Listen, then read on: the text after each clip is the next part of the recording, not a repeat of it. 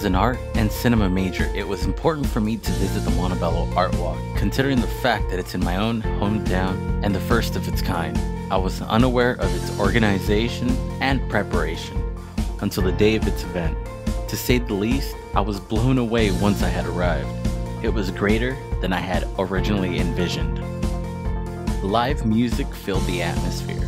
The live band covered songs including Hotel California, among other covers and originals. Great music complemented the beautiful works of art.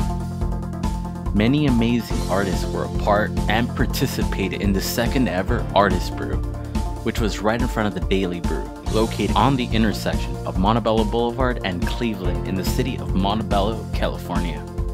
The Art Walk reached an entire block of pure art, with more art than can actually be imagined, with a variety of all kinds. I was lucky enough to talk to all the artists about their artwork and passions, including the production method. And let me tell you, these creative geniuses were nothing less than amazing in their approach.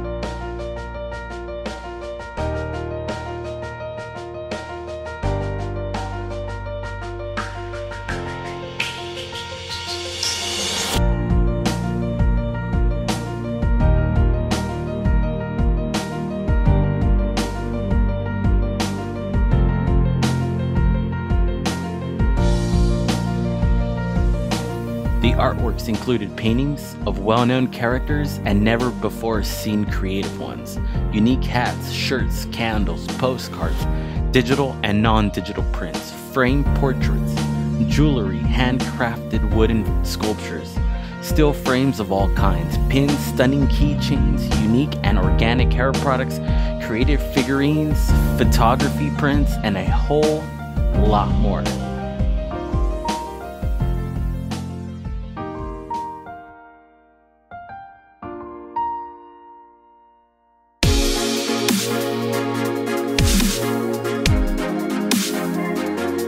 In addition to the artists, I had an amazing opportunity to visit some of my favorite entertainment wrestlers, a part of the Santino Brothers wrestling team.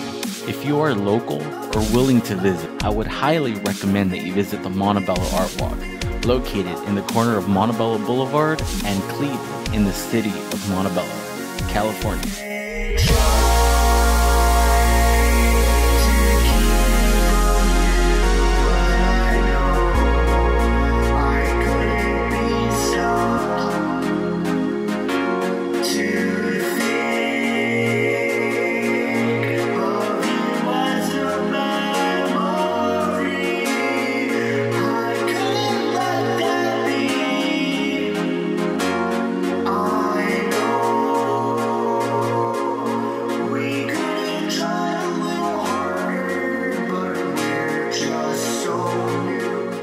This is Frank Ybarra.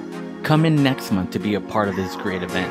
Visit artwalkmtb.com for more information. Also, check out my channel for more Art Walk updates and footage of additional events.